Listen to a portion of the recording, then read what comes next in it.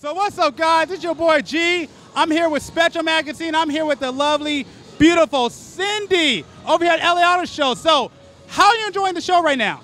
You know what? This is my first day here, and I'm absolutely loving the show. It's a really great vibe, great people, all of that. So you're not saying that because we're in this yacht, right? No, not at all. This is actually a surprise that I get to be on the yacht, so I'm kind of excited.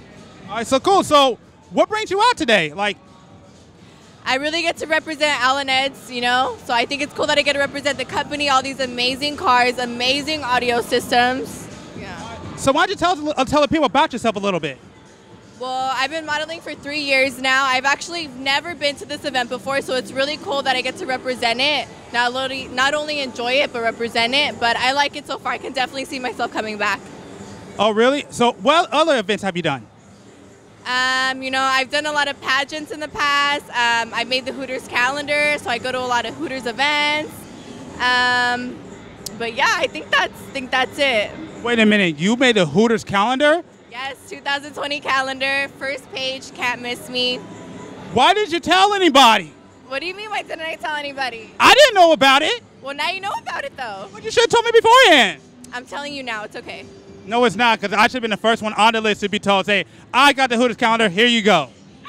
Well, now you know. I'll go ahead and sign it for you, take a picture, all that. Where can people find the calendar at? Any Hooters location. Any Hooters location you go to, preferably Ontario, because that's the one I'm at. I got you guys. What's going on with the pageant? Why don't you tell us a little bit about your pageant history? So in 2017, I did win Miss Fontana pageant. It was a really good blessing. I feel like that's something that definitely stands out in my resume. I got to represent the city that I grew up in and all of that. It was really nice. Definitely one of my favorite memories. Okay, so what can you tell me real quick about pageantry? I don't know how to say it right, but the pageant, what can you tell me that I can take with me?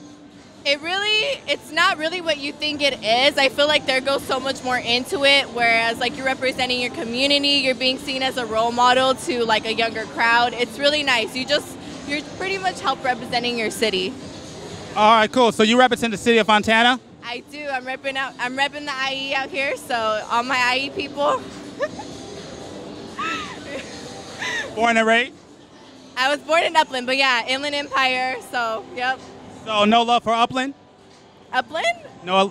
I mean, I was born in Upland, so of course I have love for Upland, but the whole area, I mean, I love LA too. I'm always out here all the time, but I mean, Cali in general, you wouldn't go, there's no place like Cali, so.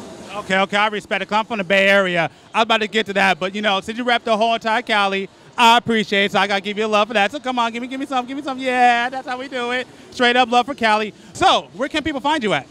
Well, you guys can find me on Instagram, Cindy M, 2 Y's, 2 M's, really simple, Pink Abby. You'll find me. You guys will know it's me. Did you say 2 I's and 2 M's? 2 Y's and 2 M's. You see how complicated that is?